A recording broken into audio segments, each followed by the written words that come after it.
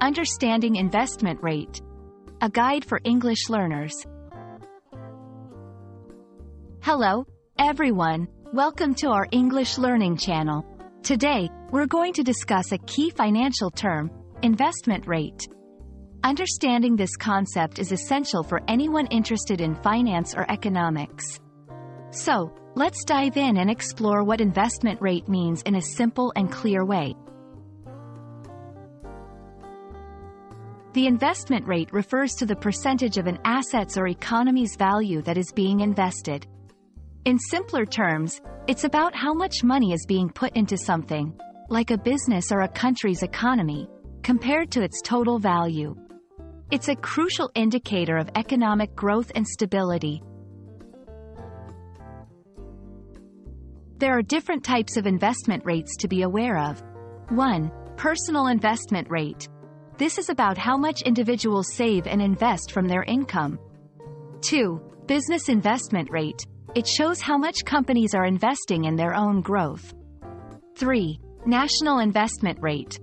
This is about a country's total investment in infrastructure, businesses, and so on, compared to its gross domestic product, GDP. Understanding these types helps you grasp how investment operates on different levels. Why is the investment rate important? It's a key factor in economic growth. Higher investment rates often lead to more economic growth. Job creation. More investment can mean more jobs. Personal wealth. For individuals, a higher investment rate can lead to increased personal wealth over time. Several factors can influence the investment rate. Economic policies. Government policies can either encourage or discourage investment. Market conditions.